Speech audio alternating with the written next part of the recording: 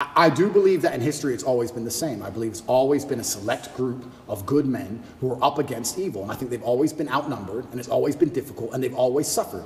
All of them. When I was in jail, the amount of letters I got from people, and it was just names of, and I'm not comparing myself to these people. This is the letters I got of Nelson Mandela, Martin Luther King, Malcolm X, Muhammad Ali, everyone who was unjustly imprisoned. Everyone's gone to jail. Because when you stand up for something, they end up trying to put you in jail. When you're a good person trying to do good, the evil, the matrix as a whole is going to try and throw you in jail. That's what they do. That's the punishment for it.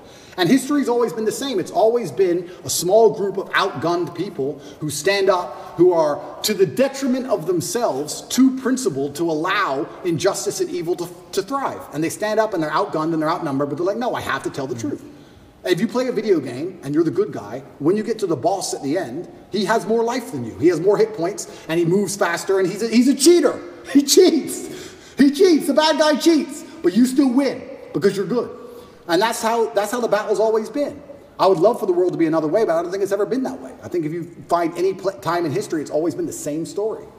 And now I'm in the position where, like I said earlier, what am I supposed to do? Do I have a life path in which I can genuinely help people? And do I have a life path in which I can genuinely do some damage to the evil to the world?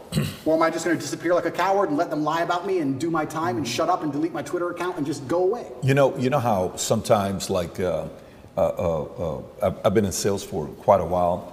If a guy who doesn't have any responsibilities and he's single, he has a $30,000 a month, boom, he's going to Vegas, having a good time. Yeah. And then he doesn't work as hard until he runs out of his $30,000. 3 months later, I got to go make the $30,000 again. Oh my God.